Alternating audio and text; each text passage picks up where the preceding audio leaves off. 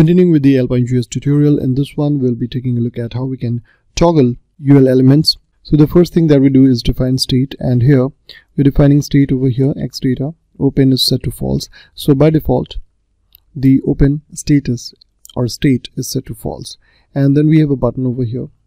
Now this button has a click event, so we are saying when the button is clicked, set the open to the toggle state. So if it was set as false, it will be set to true, or vice versa.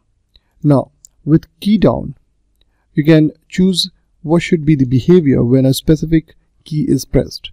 For instance, over here what I'm trying to do is, whenever the escape key is pressed, I'm trying to set the open state to false so that the menu closes. Now over here in the UL, we are accessing the state that we defined, xData. Now here what we are saying, open x show. So whenever open is set to true, this will appear or show, and whenever we are clicking away from this child element anywhere, then the state open will be set to false.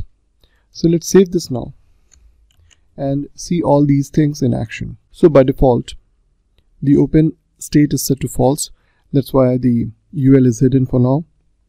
Now if I go ahead and click on this button, it will open up and it will display this message, welcome Matt.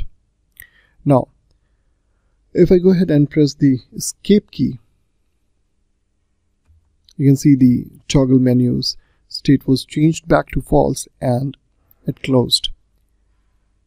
Now if I go ahead and click again, it will appear, and now if I click anywhere else, so I'm clicking away from this UL, you can see that it closes again. So that's how we make use of state and keyboard events in AlpineJS.